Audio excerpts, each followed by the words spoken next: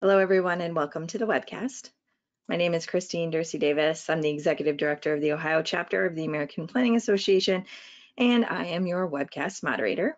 Today is Friday, December 11th, and we will hear the presentation incorporating sea level rise into a capital facilities plan or capital infrastructure plan. For technical help during today's webcast, you can type your questions in the chat box found in your GoToWebinar tool panel. For your content questions related to the presentation, again, just type those in the chat box found in your GoToWebinar tool panel. We'll answer those at the end of the presentation during the Q&A. And I'll ask, just for my sake, that if you please list which panelist you would like to answer the question. That just helps me at the end when we're getting a bunch of questions in all at once. Coming up next on your screen is a list of our sponsoring APA chapters and divisions for 2020. Thanks to all of those participating sponsors for making these webcasts possible and free to members. Today, we are sponsored by the HMDR Planning Division, Hazard Mitigation, and Disaster Recovery Planning Division, HMDR. So thanks to you for joining us today and for providing great content all throughout this year. We appreciate you. Coming up next on your screen is a list of our final webcasts for 2020. Believe it or not, we're already booking well into 2021. Head over to ohioplanning.org/planningwebcast, and you can register for all of our sessions and see what kind of upcoming sessions we have available. So be sure to head over to our webcast webpage to register for everything. Today's webcast has been approved for 1.5 CM credits for live viewing. For those that need to log those AICP CM credits, just head over to planning.org and log into your MyAPA account. And from there, you can search by today's title or event number, both of which can be found on our webcast webpage. Again, ohioplanning.org/planningwebcast. Make sure you like us on Facebook. Just search Planning Webcast Series and we'll pop up. That's where I post any important information like date or time changes, or even when we have new sessions available for you to register for. So be sure to like us on Facebook. And we record all of our sessions and we post them on our YouTube channel. Just search Planning Webcast on YouTube and we'll pop up along with our over 300 videos. We have over 3,100 subscribers, so be sure to join us and you'll get notified when we post a new video. That is it for my housekeeping items. Again, type those questions in the chat box for me, and we will answer those at the end during the Q&A.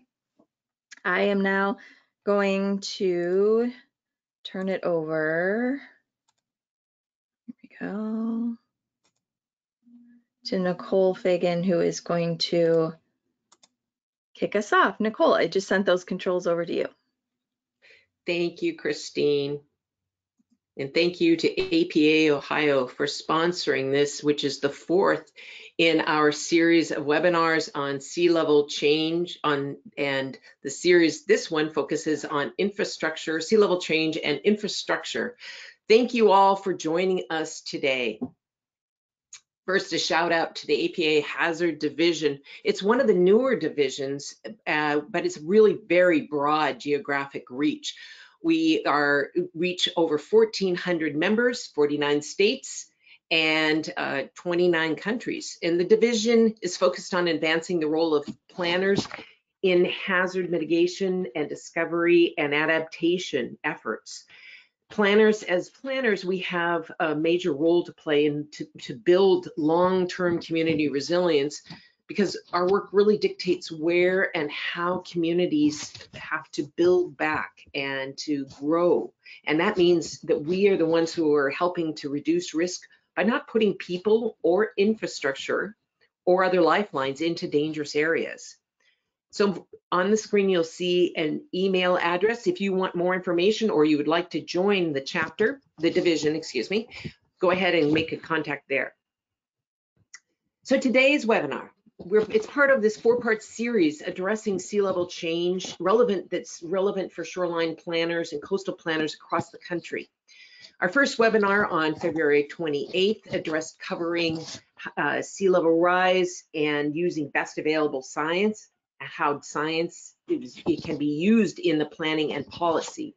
Our second webinar on May 8th addressed how to integrate sea level rise into different plans. And then the third webinar that was October 3rd addressed coastal hazard zones, best management practices, permitting and planning. And the great thing is that if you missed all of these, as Christine said, all of these are now located on the Planning Webcast Series YouTube channel. So you can go back and see all of those. So before we get started, let me introduce your hosts for this whole series. I'm Nicole Fagan. I'm a coastal management specialist with Washington Sea Grant in Seattle, Washington, where I help coastal shoreline and coastal planners find solutions for complex shoreline and coastal management issues, including, for example, how to incorporate sea level rise into various planning processes. I'm going to be joined in a little bit by my co-host, Matt Campo. He is a research specialist with the Edward Blaustein School of Planning and Public Policy at Rutgers University. And Matt provides analysis and support for federal, state, and local agencies to enhance environmental planning capabilities and resilience strategies for coastal communities. So in today's webinar, the fourth in this series, we are going to explore sea level rise and infrastructure planning from the perspective of a planner. So in some cases, planners are really an integral part of the capital infrastructure planning process. And under these types of systems, for example, a planner can be an important part of actually the design and the implementation and deciding the prioritization of selecting projects, et cetera, that are included in the plan, in the capital improvement plan. In other jurisdictions, though, the planner is not central, but may have a role in influencing how sea level rise could be incorporated into the CIP process. So our presenters today are going to provide us with two different approaches. We're going to look at approaches from Olympia, Washington, and from Monroe County in Florida. And we'll start first, though, with an update about a recently released report from APA, the Planning Advisory Service Report 596, that on planning for infrastructure resilience. And finally, we'll have open Q&A with our panelists to ask further questions. So please remember to enter your questions in the chat box, and we may have time as we're going along to address a few questions for each of the panelists, and then we'll have a more formalized Q&A with some questions that we've prepared, et cetera, at the end. But let's go back first and do a quick review of what we covered in our first webinars. In the first one, we covered what are the components of sea level change, melting sea ice sheets, thermal expansion that is exacerbated by greenhouse gas. And we talked about the differences between scenario and probabilistic models of sea level rise. And then we looked at an example in state of Washington where we've developed localized projections and what that means for planners. And then we also provided a series of tools. And you'll notice at the bottom of each of these slides, I have listed where these are found on the YouTube channel. What we covered in the second webinar is using sea level change and sea level rise projections in an actual planning process. And we looked at a couple of different examples from different communities, and we found that in some cases there's coordinated approaches across the state. In some cases it's by jurisdiction, each one doing its own thing. Others, there's regional coordination. We found that there's just a lot of different approaches that are being applied, and also how it's being different approaches about what projections, and then differences in how it's being integrated into the planning process. What we covered in our third webinar is using hazard zones to address future conditions.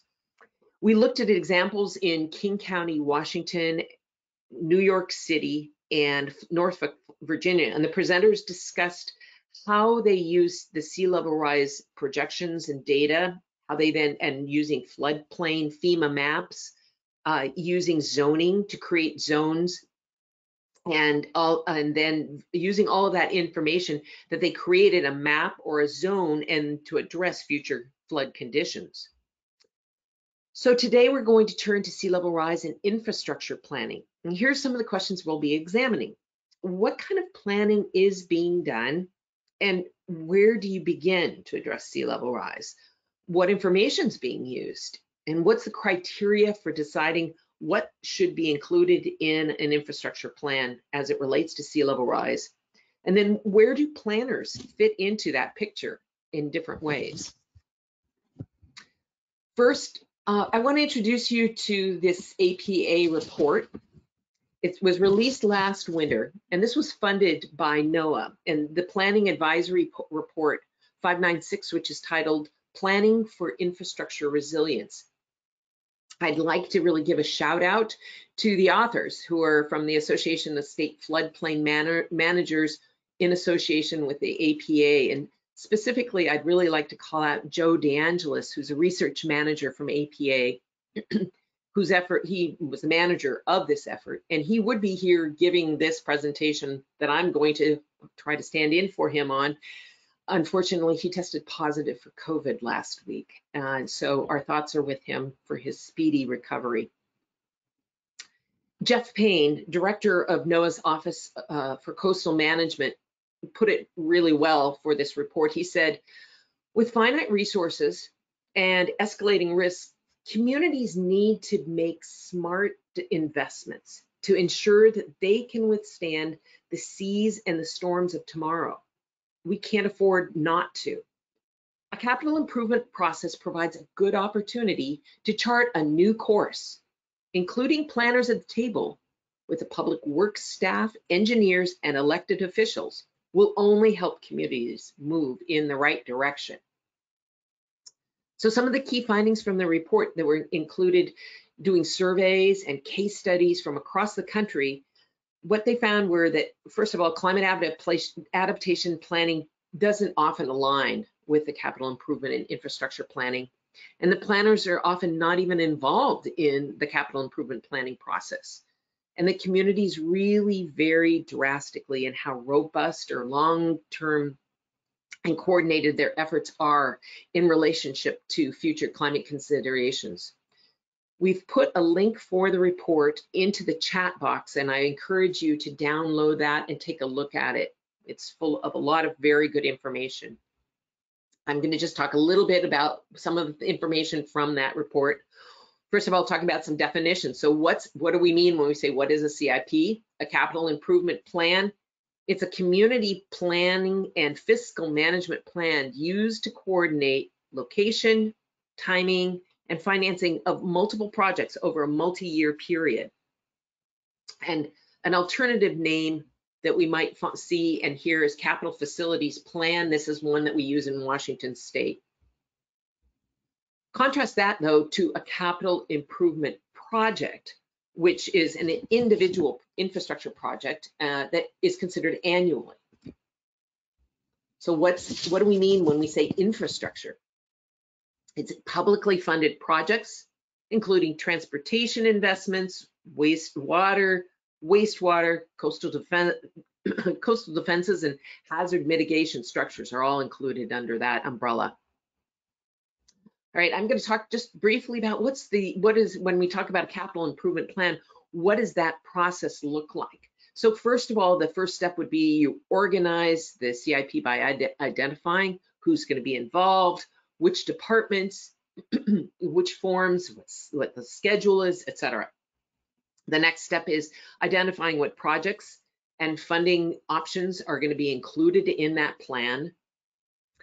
And then you look at preparing and recommending the CIP, and it would go to elected officials with projects, plans, timelines, performance indicators, and financing summaries. And then finally, you adopt your capital budget. Once it's been adopted, then it goes into that individual permit project process, which is a separate process from what we'll be talking about today.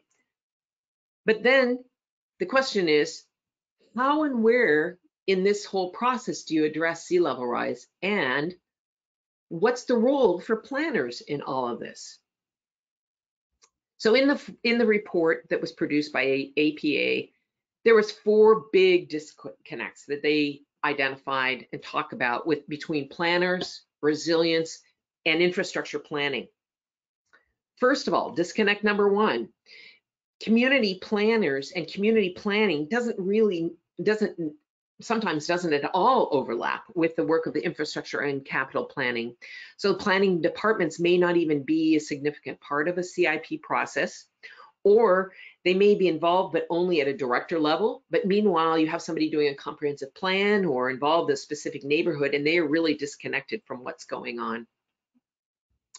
Disconnect number 2 is that climate adaptation planning may not even have any explicit connection with infrastructure planning. That is, it might deal with generalities about the need for resilient infrastructure, or may identify areas of risk, but identifying some of the climate vulnerability in some specific area may not go anywhere other than identifying that it's vulnerable, which then leads to our next item in disconnect, which is climate adaptation plans are not necessarily at all connected with the infrastructure implementation. Note, we're not really addressing implementation in this webinar today, our speakers, which I just want to reference this, but also it's all part of this larger issue and connection of the issue about sea level rise and infrastructure. That what is the role of planners, and what's the role first of climate adaptation, and how is that connected at all to a CIP process? What role do the adaptation plans have in requiring that project managers account for sea level rise or even address sea level rise or coastal hazards? And then what role does the adaptation plan have in this perhaps a reprioritization, or even creating a prioritization of projects that are based on areas that are in a high risk?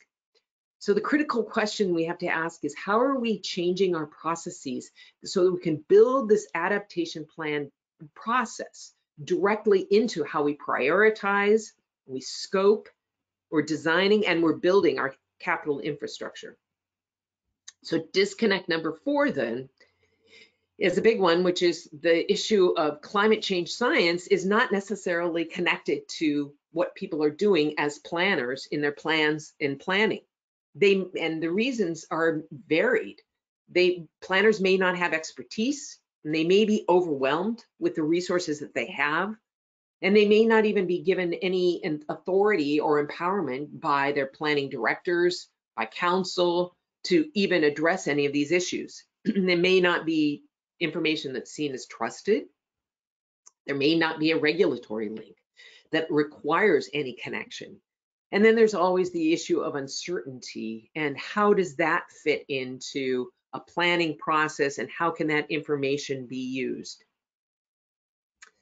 So the planning advisory report identifies these 4 steps that can be included into the CIP process.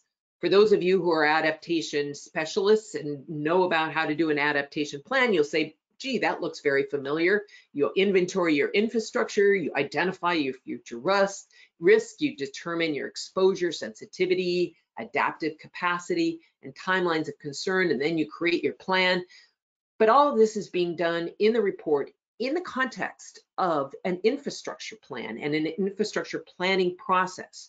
So the report goes into quite a bit of detail about each of these steps, how to do it in the infrastructure planning process, what are some of the tools, how do you address regulations, and some of the other issues that need to be addressed to think about how planners can be engaged in the infrastructure project process and addressing sea level rise at the same time.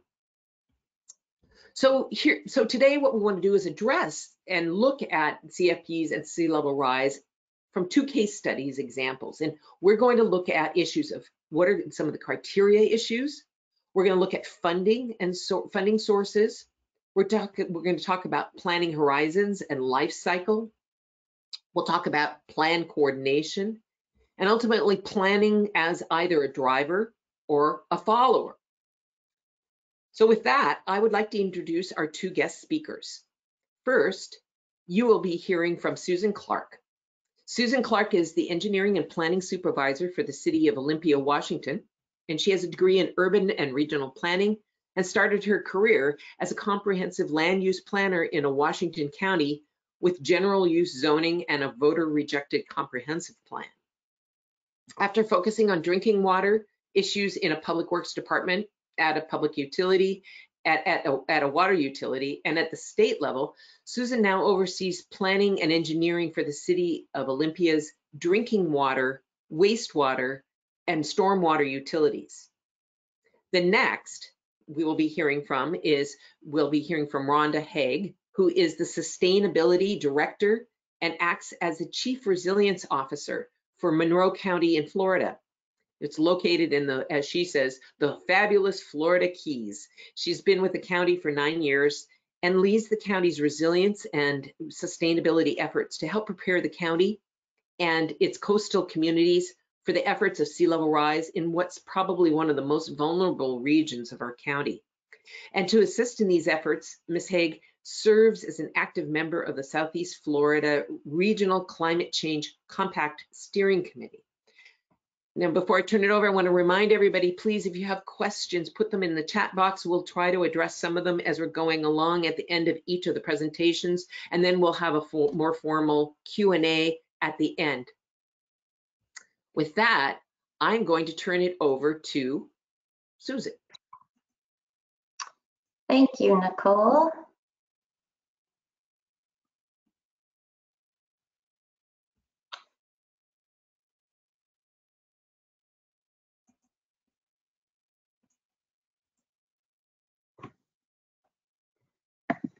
Hi, Susan. Welcome. Hi, thank you. And I think I should be able to share now, right? Are folks seeing that? Yep, we see your screen. You just have to put it in the slideshow and you're good to go.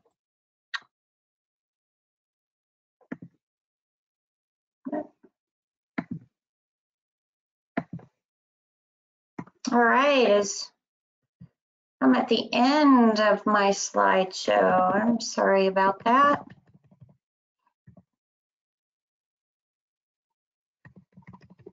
So now I'm going.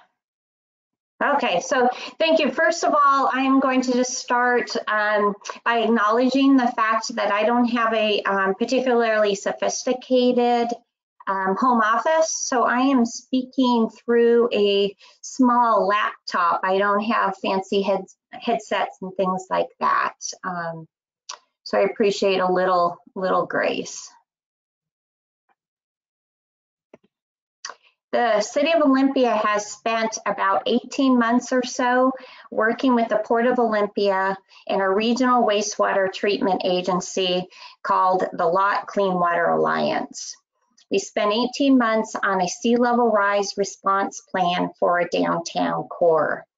I'm not here today to go over that plan in any great detail, but I do suggest visiting our sea level rise response webpage if you're interested in learning more about the response plan. The plan itself is available there. Plus, we have a couple story maps that describe how flooding happens in the City of Olympia. And we have some climate science review information and our detailed vulnerability and risk assessment. Instead of presenting the plan, I will provide a little bit of background about Olympia, how we plan here in the state of Washington and in the city. And we'll touch on how we involved planners in our sea level rise process and how we are implementing the plan. Just so you have a little context, this particular picture was taken from the state capitol grounds. It's looking down on Capitol Lake, and Bud Inlet is out in this area. Downtown Olympia is over in here.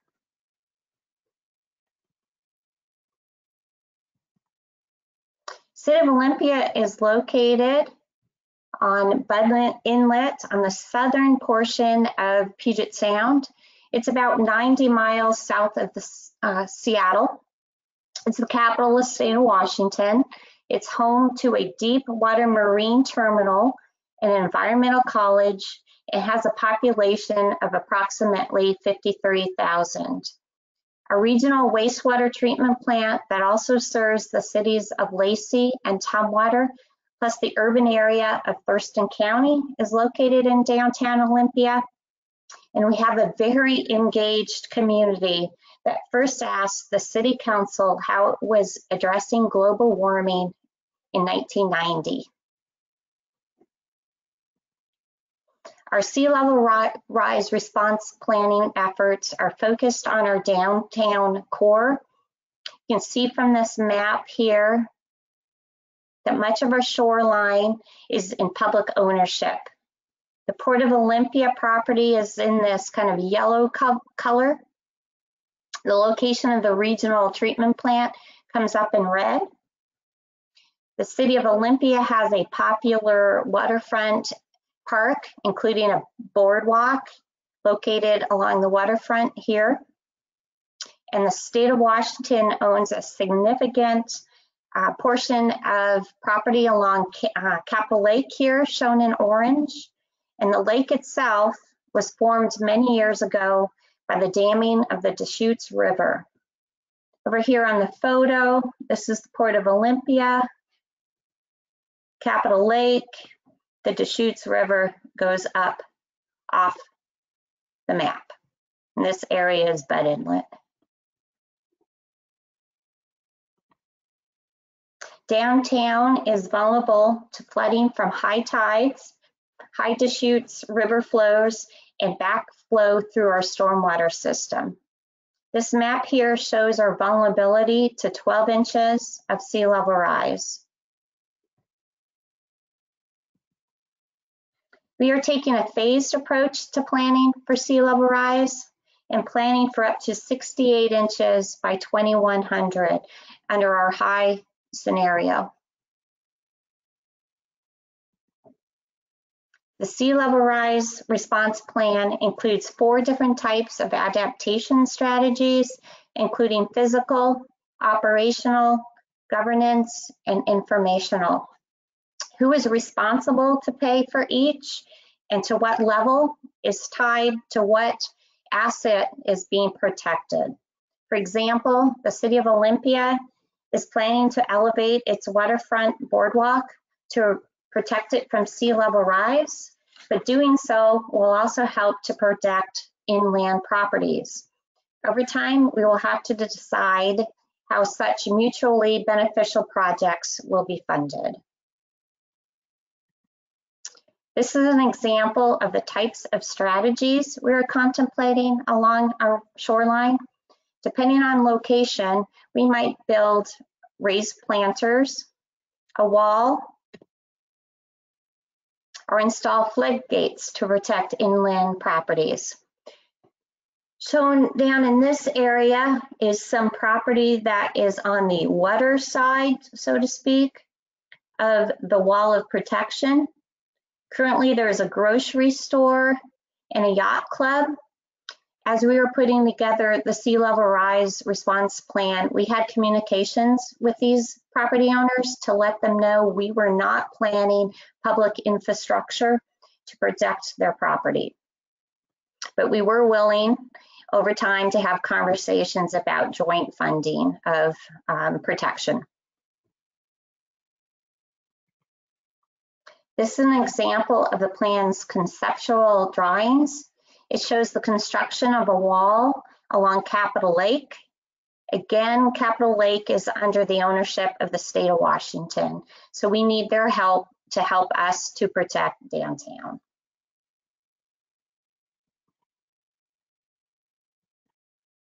I don't know how true it is, but according to Wikipedia, the Washington's approach to growth management is unique. Under the Washington State Growth Management Act, which was passed in 1990, Olympia is required to prepare a comprehensive plan and show we are implementing it through our capital investments and development regulations. Prior to 2010, the Storm and Surface Water Utility started to analyze potential impacts to downtown from sea level rise. In 2010, the Olympia City Council adopted a policy to protect downtown from sea level rise at the request of the Public Works Department. That policy was evaluated and confirmed through a comprehensive planning process in 2014. In 2016, we implemented a new development code associated with our downtown properties. New properties being developed in our downtown area must elevate or flood-proof to 2 feet above the 100-year floodplain. Our comprehensive plan really stresses the revitalization of our downtown. And in fact, we are expecting up to 5,000 new residents to live in our downtown core. In 2017, we worked on a downtown strategy specifically for downtown. Again, we emphasized that downtown will be protected from the effects of sea level rise. So how was the plan developed? Because the stormwater utility is responsible for flooding, it led the sea level rise response planning effort. Working across sectional and departmental boundaries is deeply ingrained in our culture at the City of Olympia. So we involved others from throughout the city on an internal work group. This included planners from our planning department, our transportation department, parks, and emergency management. Through our work on our sea level rise response plan, city departments were made aware of which of their assets are vulnerable to sea level rise and when. These are various capital assets that are located downtown. The first photo shows the location of the Lot Clean Water Alliance treatment plant. The gray building is their administrative building.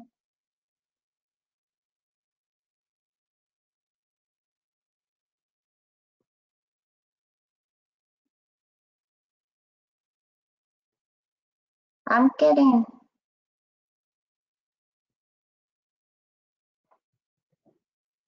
this.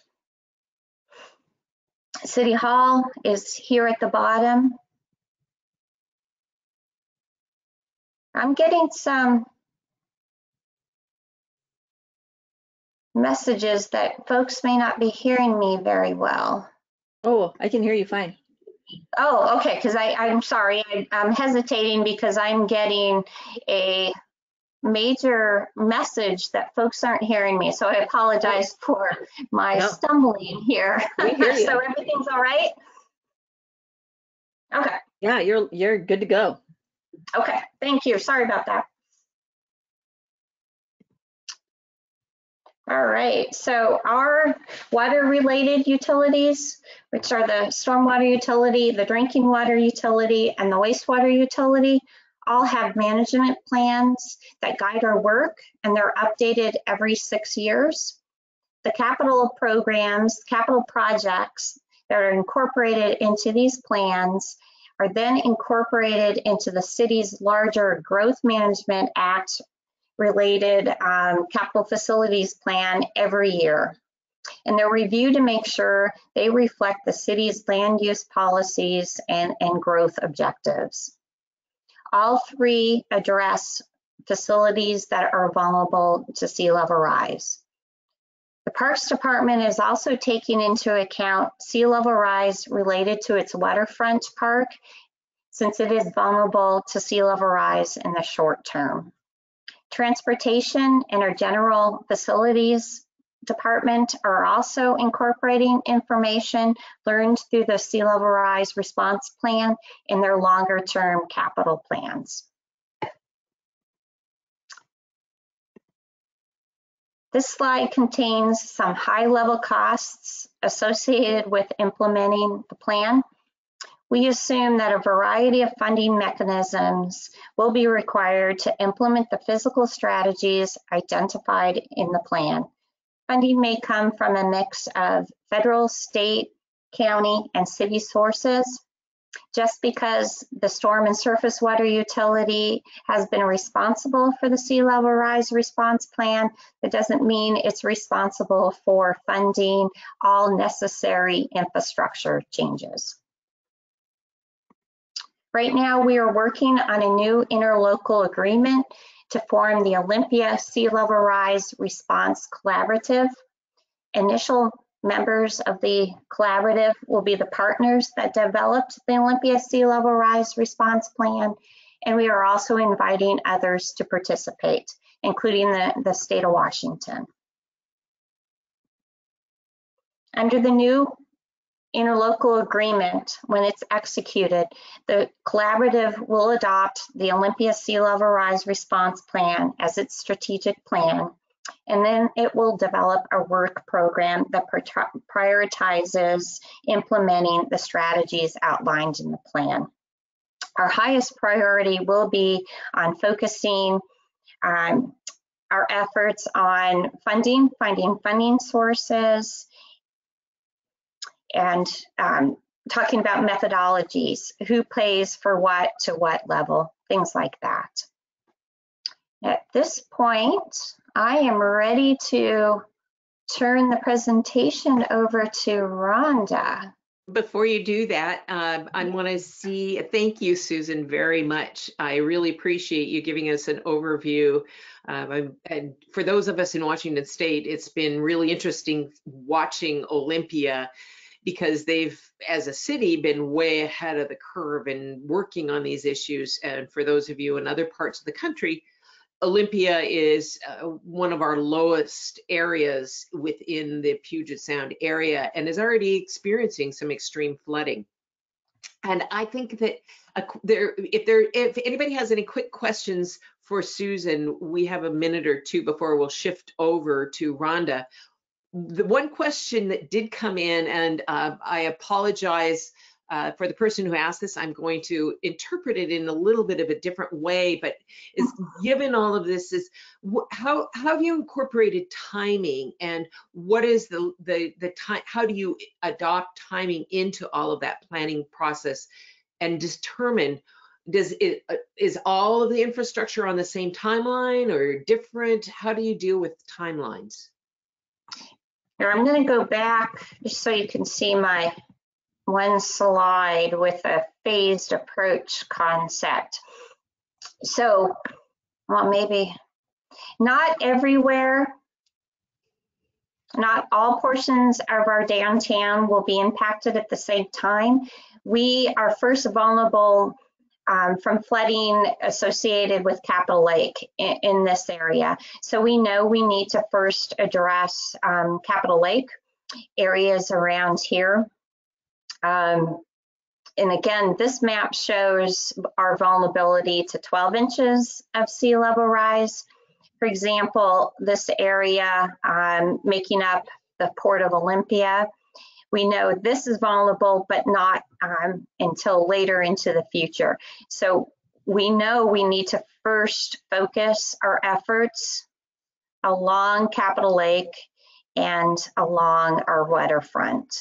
So we've taken that kind of concept of timing into consideration because we have studied the way flooding will happen within the city of Olympia, the downtown area.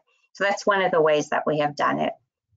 And so it's not related necessarily to types of infrastructure that you're focusing, say, roads compared to outfalls or anything like that. It's more area specific based on having done mapping. And then you look at the map and say, what's going to be impacted soonest? We're going to focus all of our attention on that. Is that, do I understand that correctly? Correct. Yeah. Yeah. Good. Other question. How did Olympia set the estimated 6 inches in the short term? And is there a trend line that says this is enough of an amount to plan for?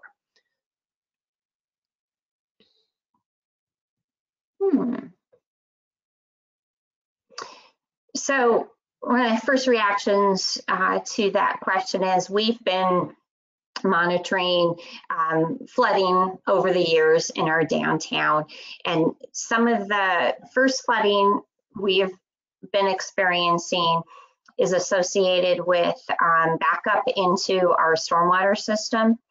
So we've been putting tide gates in around Capitol Lake, which has really helped us to address some of the flooding that we have been seeing in the beginning. That's the first way I'm looking to answer that question. Great. So and the 6 inches, was that done from the studies that was the amount? Right. Yeah, exactly. Got it. Great. Well, thank you. We should probably move on. If other people have questions for Susan, we'll catch those in the Q&A period. So we're going to transfer you over now to Rhonda and go to Florida.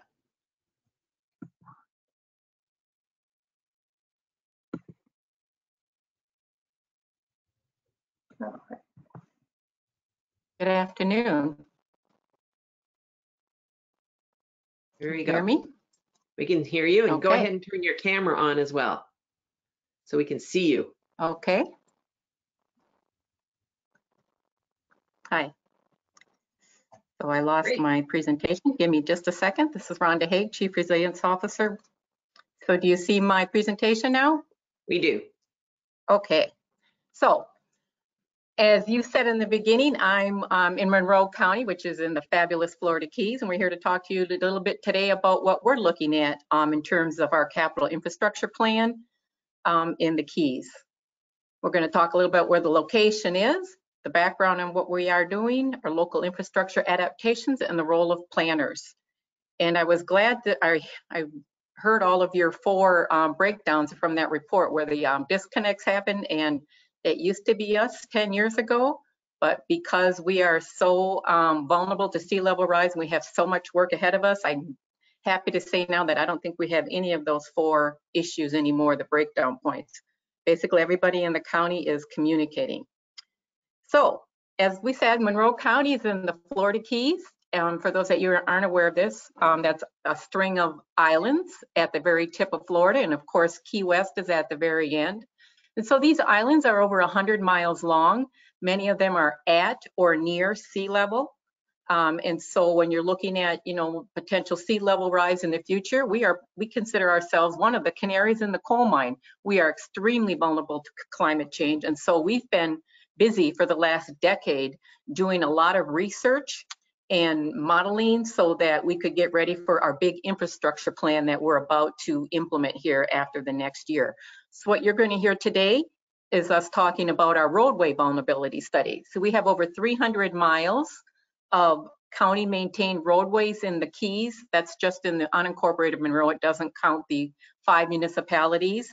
And you're going to hear today how almost half of those roadways are going to be subject to sea level rise inundation within the next 25 years. And so the purpose of the vulnerability study is to help make the Florida Keys more resilient to sea level rise by elevating the roads. And we're looking at all of the island chain from Key Largo to Key West, where there are county maintained roads, and this just shows a little bit of what we're looking at. So why the urgency? First of all,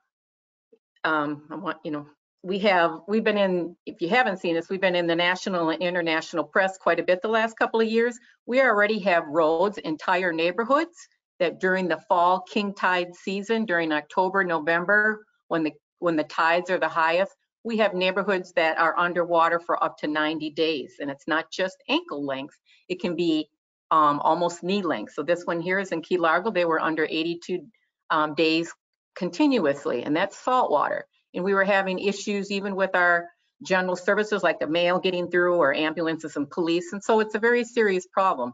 And we saw it coming. And so we've been doing a lot of planning behind the scenes, but that doesn't mean that we are where we exactly should be right now. We should be actually elevating roads, and we're not quite there yet. So here again are some additional pictures of what roadways look like here. This is again, that's on Key Largo neighborhood, another one. And this is in Big Pine Key, the poor deer walking down the street. So these are what we're already seeing here in the Keys.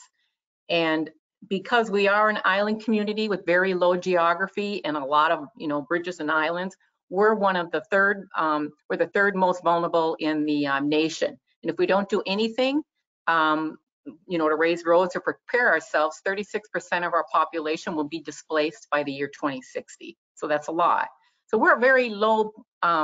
We only have 75,000 people in our county, but thanks to many of you on the line who come visit us, we do have, a couple million more, maybe more than a couple of million come visit us every year. So we want to maintain our people that are able to live here, and we also want to maintain our resilience so that we can continue to have our visitors come visit us. And again, these are just some additional pictures of what these king tides look like. So back in 2015, that was when it really, so it's been happening for many years, but back in 2015 is when it really seemed to get out of hand, and when neighborhoods started going under many inches of water for weeks, days, or weeks at a time. So that's 2015, 2016.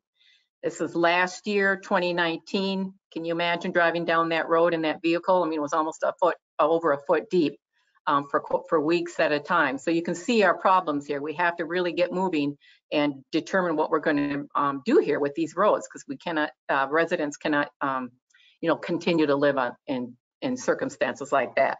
So as I said, we've been at it for a decade already. Back in 2016, we launched our 5-year, what's called the Green Keys Sustainability and Resilience Plan. So it wasn't just a plan, kind of like I heard her talking earlier. It was a 5-year, 105-year work plan with 165 different projects. And it included projects for all the departments within the county, engineering, environmental planning, and it was all a work that coordinate together to help make the county more resilient as a whole. And as we work through some of these issues and figure out what areas need to be changed, that's when we start adopting amendments to our comprehensive plan based on the data. They've included some other things like pilot road elevation projects, improving our elevation data of the streets, and including an engineering analysis of the countywide road study, which is a little bit what we're going to talk about today. Then we also passed back in 2016 an energy and climate element of our comprehensive plan to help the county be more sustainable overall and help our departments work towards implementing that amendment. And again, our pilot road elevation projects, I'm not going to get into a lot of that. And then of course we continue to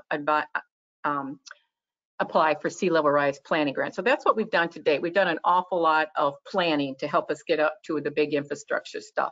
And then in process right now is this countywide roads adaptation plan, where we're looking at 300 miles of county maintained roads, and we're identifying the sea level rise impacts to roads. And so when you're looking at raising roads, one might think, oh, we're only going to look at the amount of sea level rise that's going to be on a road. But if you do that, what might happen is you might rank the roads. If you just rank them according to the amount of water that's going to be on them, there might be some of those roads where maybe perhaps not a lot of people or a lot of activity is occurring.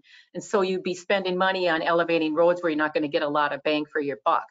And so that's why when we were in the middle of this, we're in the middle of this right now, we definitely brought in our planners, our whole planning team actually, to help us identify what this ranking criteria should be based on growth and environmental and community factors, so that it was going to be sure that it was going to be well planned out and that we were going to get a very well thought out plan. And then we identify the policy options, and I'll get into that a little bit later on. But for instance, like if we're not able to afford to elevate all of the roads in the Keys, then we have to start making policy decisions. Okay, which ones aren't we potentially not going to elevate? And if we do that, are we going to have to abandon them, or what are the policy implications? And we're anticipating a lot of policy implications, believe me, where we're going to then perhaps have to amend our comprehensive plan to go along with what we can afford to do in terms of capital implementation. And so our vulnerability assessment, we're also looking at other things in terms of, not just looking at roads, we're looking at the environment and our buildings and everything else. And then finally, in process is our comprehensive. We're doing a big plan update right now with our peril of flood amendments.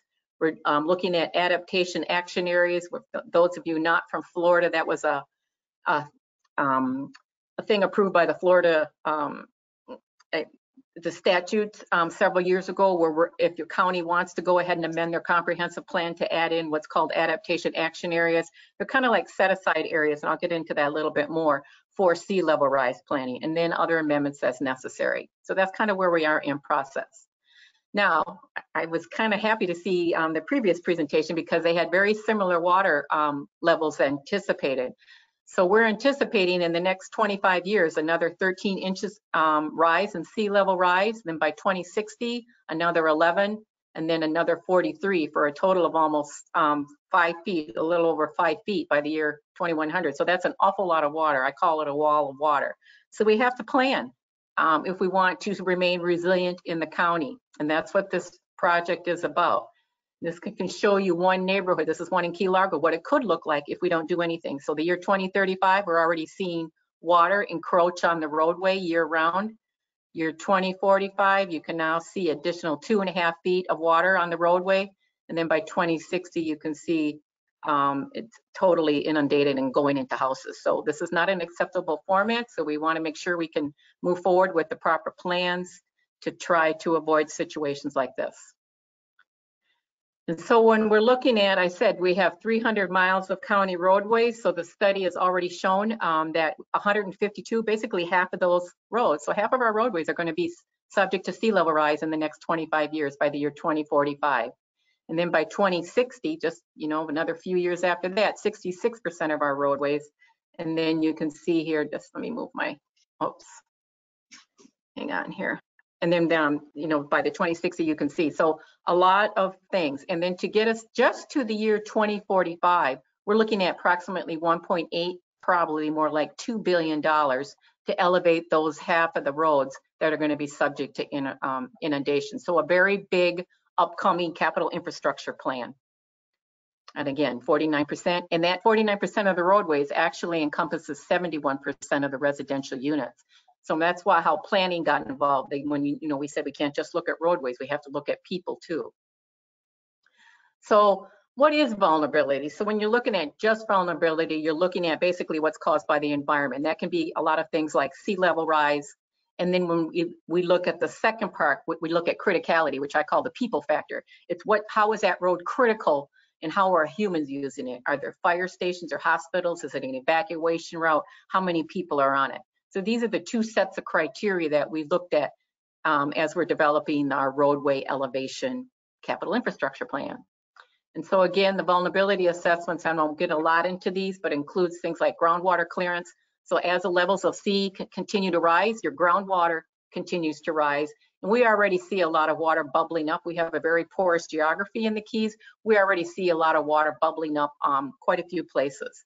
It also includes surface inundation, storm, surface wave impact. So, you know, we don't have a lot of that in the Keys because we're so shallow, but, you know, we do have to look at surface wave impact and then elevation.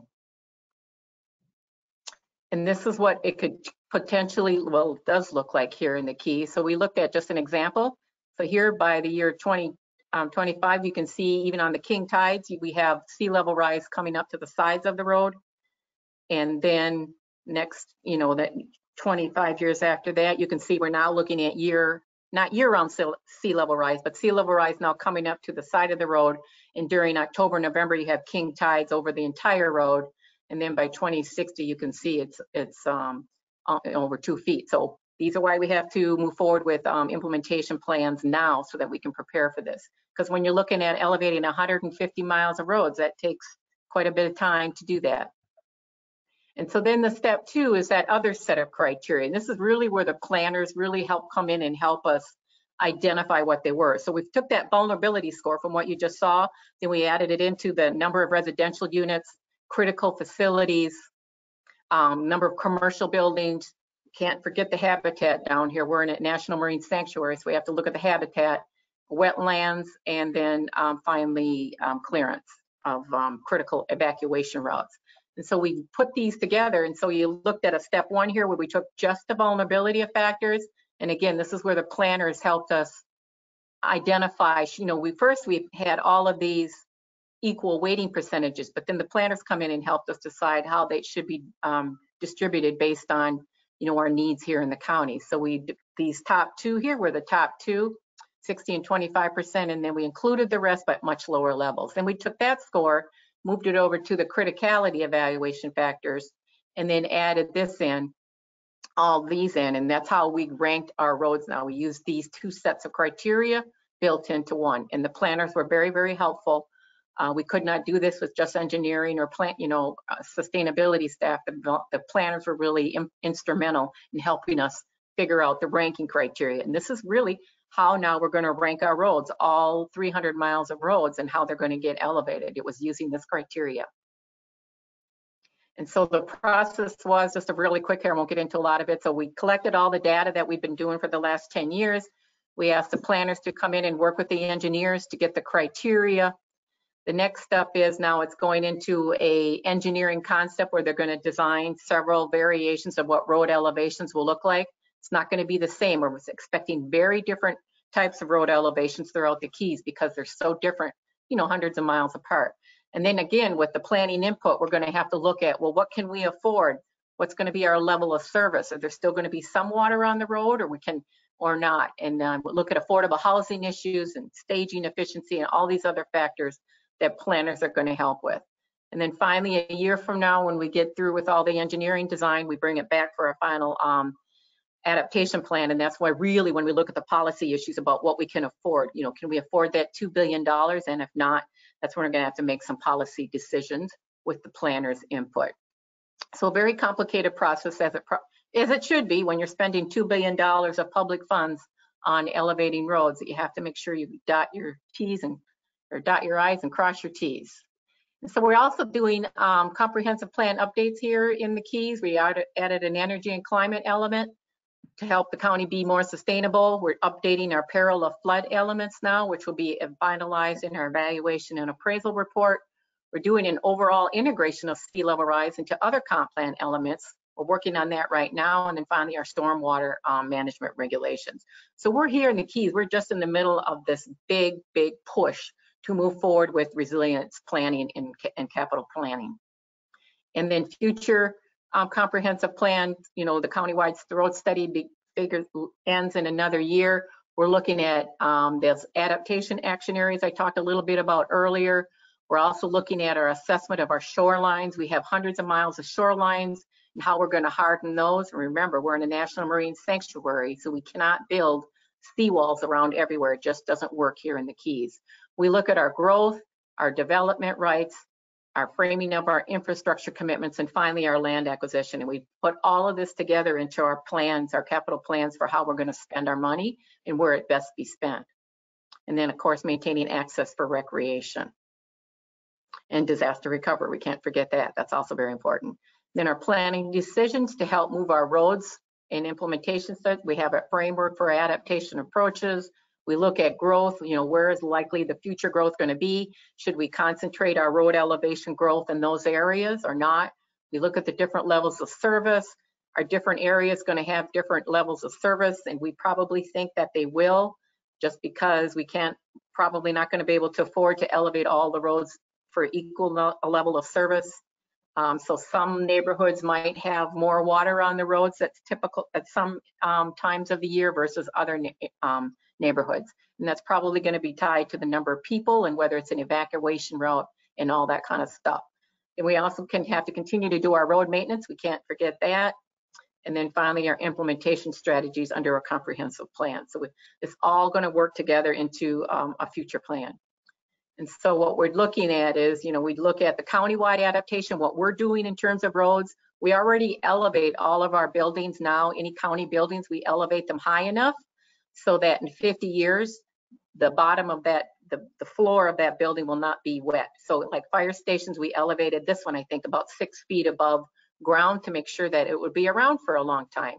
And then we look at private property responses, and this is really going to be contentious here in the Keys. Are we going to allow people to fill in their lots? Because just because we're elevating roads doesn't stop the water from coming in the private yards. So we're going to have to work together with the residents on determining what we're going to allow and help do with the private. And then together, that's how we're going to achieve resilience, by working countywide with private property. And again, how other communities are implementing resilience. We're looking at our comprehensive plan for public roads, their LDRs. And for private property, again, you're going to have to amend your comprehensive plan as to what you're going to allow in terms of fill-in. And then public or property, you look at your available lands for road adaptation and how you're going to be able to use those. And that concludes my presentation. So Thank you. I appreciate that, Rhonda. what do I do now? Oh, So we're going to just have you go ahead and transfer it over to me. And then I'd like to introduce my co-host, Matt Campo. Welcome back, Matt. And I think there may be a question or two for you, Rhonda. And then what we're going to do is we have some questions for both Rhonda and Susan. And we'll bring Susan back up as well. And then we'll also be monitoring the chat box for your questions from the audience. So go ahead, Matt.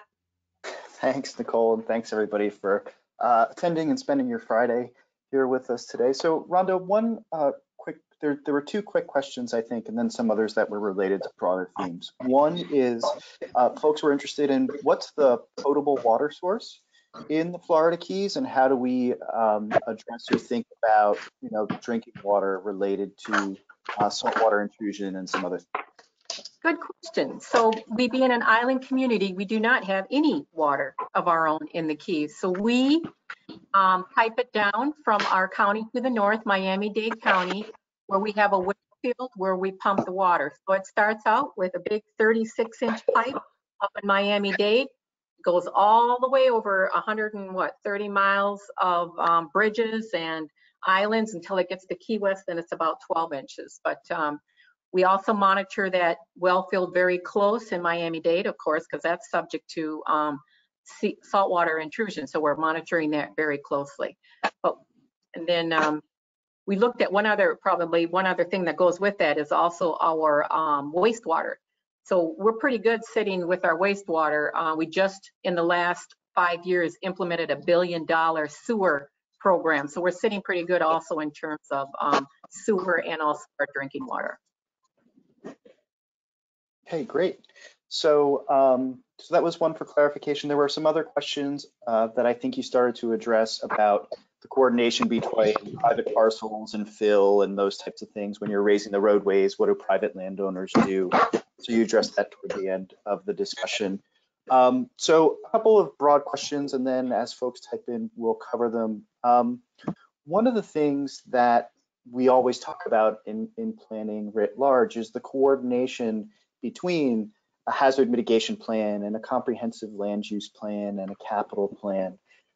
So, when I hear both of you present, I hear Olympia talking about sort of a comprehensive planning-led process. And when I hear you talk, Rhonda, I hear you talk about more of an engineering capital-led process. And so, Susan and Rhonda, can you talk about some of the differences that you might think about between those two things when somebody like engineering or DOT or a utility is driving versus when more of a comprehensive planning process is driving adaptation? Sure, so I can start. So as I said, we're looking at potentially $2 billion, maybe more, for the road elevation project. And the reason it's being led by the engineer, but it seems like an engineering led, and it is engineering led because it's such a big a big plan and a big project. It would be difficult to have planning lead that. So what we've done is, over the last 10 years, we've done a lot of behind the scenes modeling, and we have done some updates to our comprehensive plan in anticipation of the big infrastructure plan that's coming. So the planners have been really on board and leading the charge kind of up to this point. Now I see it as going over to the engineering phase for right now, but that doesn't mean the planners aren't involved. They sat in our room when we went over these, the ranking criteria. They're with us every step of the way behind the scenes, helping us pick out, how the ranking criteria should move. And then in the next phase, when we come back with some engineering, they're going to help us figure out where, where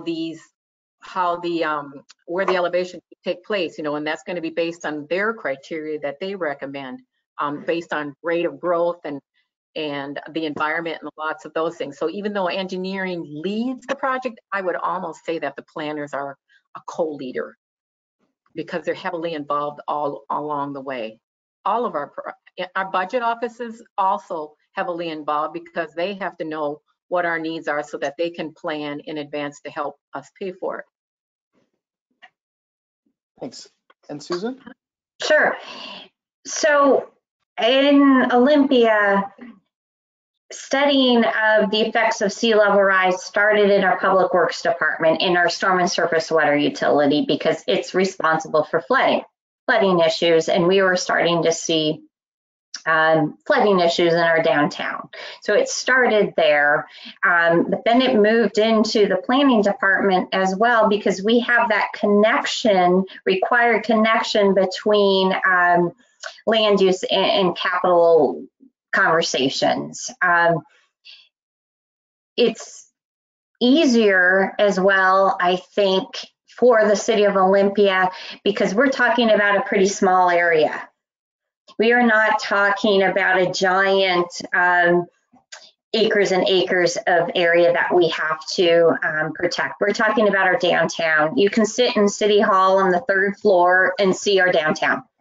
You can touch it, so it's a little easier, and the way that we flood is a little easier to address because we know how Olympia floods, which areas will flood first based on elevations, things like that. In terms of our comprehensive plan, we are really trying to revitalize our downtown. It's a historic area. It's important. The whole region, not just Olympia citizens, but Thurston County and other areas. So we have, through the growth management concept, started to direct a growth there. We are starting to see a lot of 5-6 story multi-purpose buildings, stores on the bottom, things like that. And we know we can protect downtown. And in fact, we have to because we have a treatment plant there. And the idea of relocating that treatment plant is extremely expensive.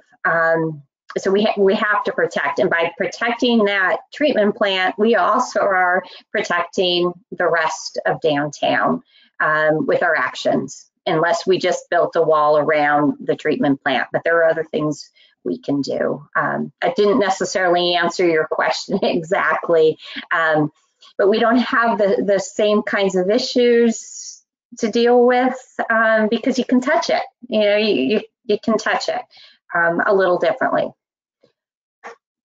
No, that makes sense. And another thing to follow up to that, I think, Rhonda, you touched on it a little bit. These capital improvement plans aren't just about one set of capital, right? They're about coordinating multiple different types of infrastructures. And so, I know there were some questions and thoughts on timing and other things that you all touched on in your presentation. Susan, you addressed a question about, thinking about this in terms of geography, right? It wasn't about the system that was vulnerable soonest, but the general area. Can you all talk about how you coordinate between the different infrastructure systems, right? So Rhonda, in thinking about that potable water pipeline and distribution system, how do you coordinate, I guess, even with Miami-Dade County on thinking about that set of infrastructure? And do you all have any tips for coordinating among the different infrastructure components? So the water pipeline, we actually have a utility in Key West called the Florida Keys Aqueduct Authority. They manage that well field in Miami-Dade County. So we work very closely with them, because the county wants to make sure that we have enough water. And so they're very progressive. They're very open and transparent about what they're doing. In fact, they, relocated the well field not too long ago, bit inland to help protect it, but they report continuously on the status of that well field, and we're comfortable with them. They're a really good agency. And other ways that we coordinate with other agencies, like, as I said, our countywide roads elevation study that we're underway right now is only in unincorporated Monroe. So we have 5 municipalities that would like to be doing the same thing, but they don't have the level of staff or the funding actually to follow along with us. So we applied for a grant to the state. We're hoping to hear in days, fingers, so that if we get the money, we can do this countywide roads elevation planning for each of the 5 municipalities. We would do the mobile LiDAR for their roads and get accurate elevation data for all of the roads in these 5 municipalities, and then work with them on doing this type of planning for them in the municipalities. Because if we do just the planning in unincorporated Monroe, we're not going to be resilient in the Keys. We're going to be only half resilient in the Keys, and there's still going to be neighborhoods that are going to go underwater and people that are going to be affected. And the real reason, beyond, making sure that our residents are prepared, is we're going to need to walk hand in hand when we go to the halls of our state capital, Tallahassee, and also DC, when we're going to be looking for, going to look for big dollars here. We want to make sure that our partners in our municipalities are walking hand in hand with us. So that's why we're working really hard to try to catch up these municipalities so that we're all at the same level, so that, islands, the water knows no boundary. It's going to go everywhere. And so we need to make sure that we're all working together to prepare resilient overall Florida Keys. So sure. So in terms of the City of Olympia owned infrastructure, we were sitting at the table. I mean, the city is responsible for roads. We don't have any state roads in this area, things like that. So we're there. Port of Olympia and the Lot Clean Water Alliance were partners in the sea level rise response plan because they wanted to coordinate their efforts, have those conversations with the city. Ultimately, some of the protection measures that they need to do will be funded solely by themselves, just like some may be funded solely by the City of Olympia, depending on the asset and how it's being protected, things like that. So they were sitting at the table.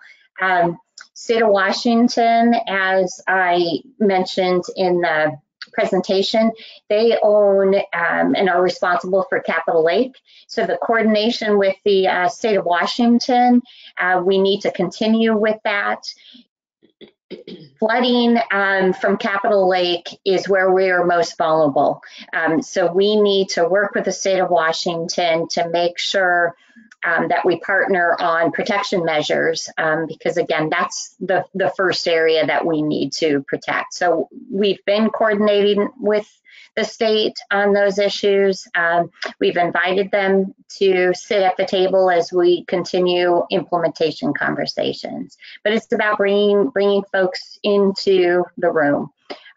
We do have at least one power station located downtown in our area is served by an investor-owned electric company, so we need to also coordinate with them. But they, of course, need to protect their power station because it serves the citizens of Olympia. So they have a reason to participate and understand flooding to their facility. So Rhonda, we've got a couple questions here that I'll try and group hopefully into one. So people picked up on you sort of just went through a multi-billion-dollar sewer program and thinking about obligating another multi-billion-dollar roadway program, right? What's the financing mix of that, right? To how long are those obligations to finance some of those improvements? And I mean, if you can talk a little bit about your experience with the sewer program and what you might have learned from that to take into the roadway program in financing, billions of dollars of improvements, right? How do we think about that billion with a B number? I know, it's such big numbers for our little tiny county. But so we did go through the last decade with the sewer program, and really what we did was obviously a partnership. So that was federal funds, I'm not quite sure about the third, was a third, and then the county funds, and then the residents had to fund a portion, a portion. So it was 30, 30, 30, it wasn't quite that way, but that worked well. Then they could set up assessments. We just, I call them taxes, but we set up assessments to pay for the residents fund. And so when you have a house now, they have like I think it's 30-year payment, to pay down that fund. And so that worked really well. So that was 1 billion. Now we're looking at 2 billion for roads elevation, and just to get us through 2045. So we're doubling it. It's a lot of money. And as I said, half of the roads are going to be subject to sea level rise by 2045, and the other half aren't. So where we find ourselves right now, we did get caught a little bit. So we've been going along our merry way, and we're underway with building a courthouse and libraries and fire stations. And we're kind of, all of our capital funds now are actually tied up for the next 5 years. So we have 2 pilot road elevation projects that were already designed and they're ready to build. And just let me tell you, they're expensive. The one is 14 million for a small neighborhood, and the other one is 8 million. And so that's a lot of money. That's a library. And so we're not there yet. So what we did was actually just a month ago, we hosted a big workshop with our county commissions, and we said, look, we're not going to have enough money. Nowhere near are we going to have $2 billion for this road elevation program. So we're either going to have to identify new sources of funding, or we're not going to have a roads elevation program, and the keys are going to be inundated with sea level rise. So they looked at new sources of funds. So we already have what's called the tourist tax, which is an additional penny sales tax that goes towards county projects. But a lot of those projects are already underway, like the libraries and courthouses and stuff like that. So even if we extend that, it's not going to help us a lot with new resilience projects. So we're looking at a potential new penny for that. That would bring about 30 million a year, still not enough. We're looking at a countywide utility tax. You're probably more familiar with it being called a stormwater utility. A lot of communities have that. Well, lo and behold, we don't. We should have had it a long time ago. So we're looking at a countywide, I call it a flood mitigation fee, countywide, where everybody would pay. And then finally, we're looking at residents. Just like we had assessments set up to pay down their sewer fees, we're going to have assessments set up. So when our neighborhood does get a road elevation, part of that project, part of the cost will be to them, and then they'll have an assessment. And then we're hoping, the big costs are going to, that's going to be the county's portion, through stormwater utility or, the flood mitigation utility. The residents portion is going to be through assessments, and then the remainder is going to be hopefully, federal and state grants. We're awful hopeful, but we're scaring them already. We heard at our state capitol, because we're out in the forefront, and so there's nobody else asking for big dollars for road elevation projects yet. So when we put our first grant in a couple months ago, I think we shocked them up in Tallahassee because they weren't used to this. So that's part of our project. We have to now teach people in Tallahassee and in DC. You're going to see a lot of these. So it looks expensive. We were looking at $21 million for 200 homes in one neighborhood.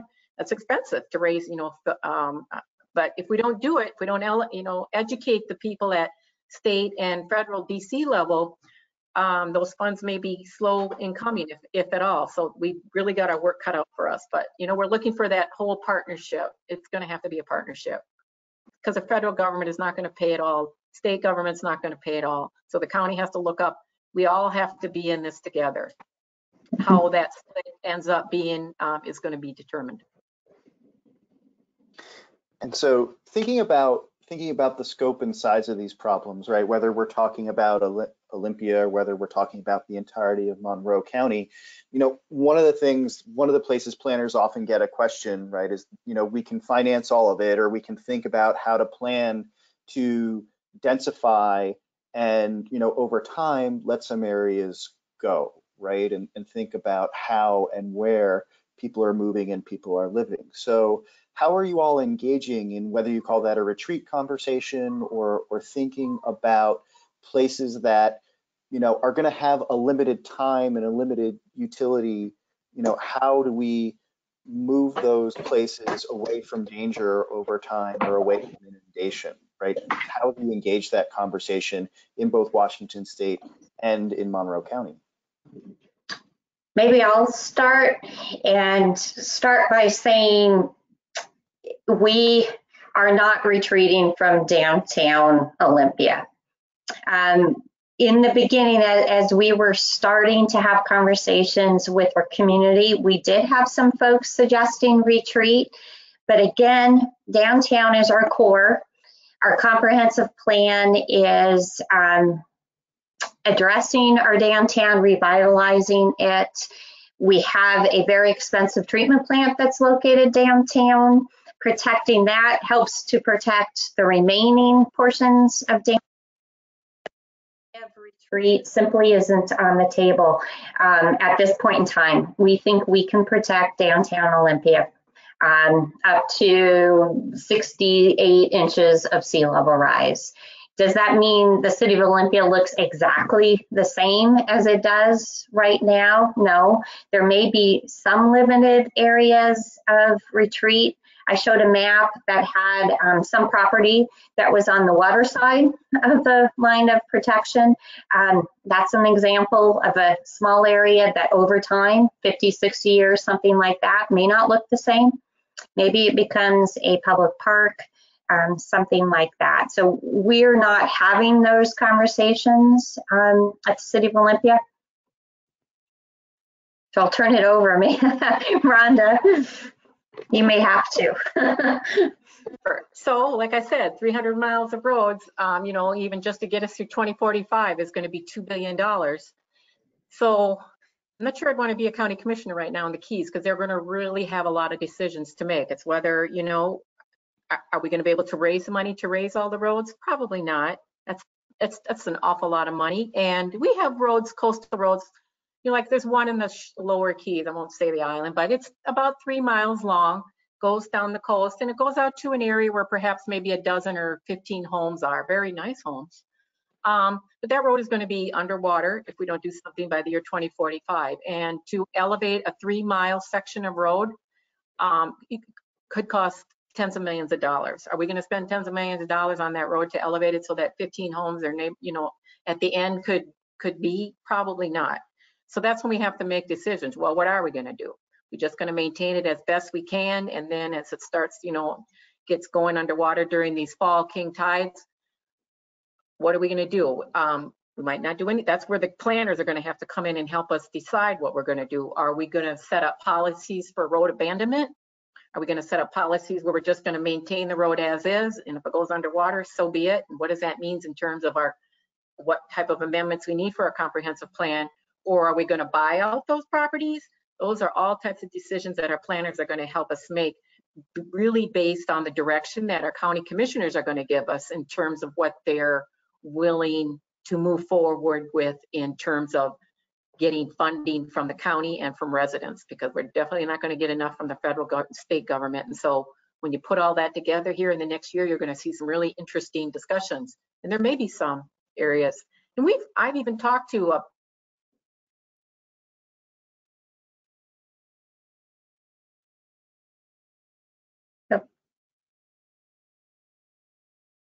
Nope, I think Rhonda throws it. Yes. Never know if it's myself or someone else. So Matt, the one thing I'll add as well for communities is to think about the cost of retreat. There are costs associated with retreat. Our downtown has potential sources of pollution that would have to be abated. Things like that, there are costs. So when you're weighing protection, retreat, keeping in mind those costs can be important too as you're making decisions. It seems like both a political and a planning issue. That's the takeaway actually that I'm getting from both of you. Yeah. Matt, I'm sorry. Go ahead. No, I was gonna actually move on because I know we're a little bit short on time, and I wanted to engage a conversation. So, a lot of what we talk about when we talk about planning is, you know, considering sea level rise, and it's one thing to consider sea level rise, and it's one thing for that consideration to make a substantive difference in the decisions that would have actually happened anyway, right? Consideration or not. So, Susan, I guess in your view, in Olympia, is sea level rise moving some projects up the priority list, right? Or is everything staying the same in terms of priority, right? How much impact is incorporating sea level and sea level change having on capital plan and capital planning decisions? So my first thought on that is tied to our storm and surface water utility. So our storm and surface water utility has been focusing in on our outfalls into Capitol Lake in Bud Inlet, and we have just about completed putting in tide gates to keep water from coming back in and flooding downtown. So we've made those decisions. Some of that is associated with sea level rise. We're having more flooding associated with sea level rise. But at this point in time, we haven't made any capital investments in a different way. Our Parks Department does have plans to elevate some of their boardwalk. It's getting old anyway, so there's some maintenance work and replacement work that they have to do regardless. So they will put to take into consideration sea level rise when they make those decisions. I'm not here to speak on behalf of the Lot Clean Water Alliance, but they are making changes to their treatment plant to address sea level rise, raising some infrastructure, things like that. They have been. Thanks. Hi, Rhonda. Welcome back. So, Thank you. We Rhonda, had electricity go out. I was going to say the question that Susan was just addressing was, in thinking about considering sea level rise in the capital plan, and you engage this, right, in thinking about the county who's already appropriated libraries and fire departments and buildings, right? Has the incorporation of sea level rise in that capital planning approach raised the priority of, whether they are, critical facilities or other infrastructures, right? Has the incorporation of those criteria, has it pushed some projects up the list that might have been down at the bottom 5 years ago, right? How is sea level rise making sort of a tangible difference in that capital planning prioritization process? So that's actually where we are right now. So unfortunately, we've had some really big other projects, like a big courthouse and libraries and fire stations all underway here over the last several years. And so those are all in the middle here. They've got another 2 or 3 years to go before they're done.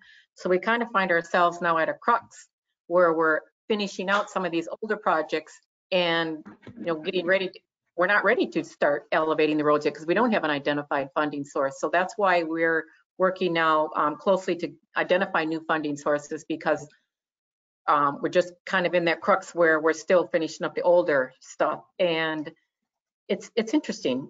We probably could have planned a little bit better, but we didn't know we were going to face $2 billion in road elevation fees. And so you do the best you can. At least we are where we are now, and we're planning for new sources of funding to move forward. So Nicole, I think that's all the time we have, right? We are running up against 2:30.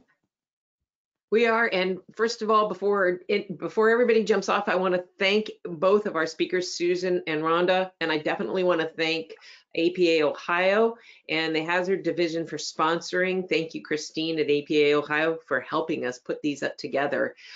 But also, before we go, if you have a quick chance to put something in the chat or send an email to me or to Matt about other sea level rise and planning related issues you might be interested in.